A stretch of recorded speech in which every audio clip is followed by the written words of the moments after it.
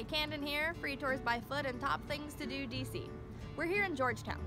On the dessert tour in Georgetown, we don't just taste our way through the neighborhood, we talk about the history too. Julia Child's house here behind me. Now we don't actually see it on the tour, it's a bit far out of the way.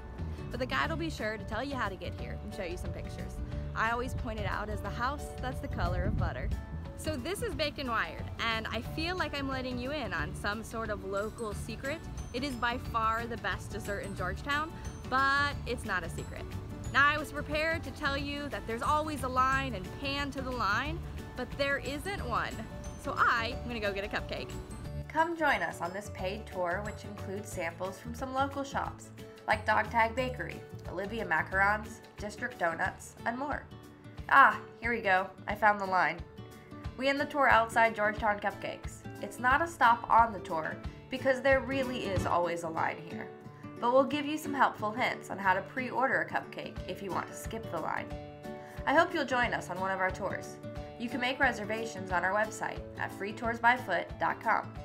For more tours and helpful hints on your visit to DC, subscribe to our channel here.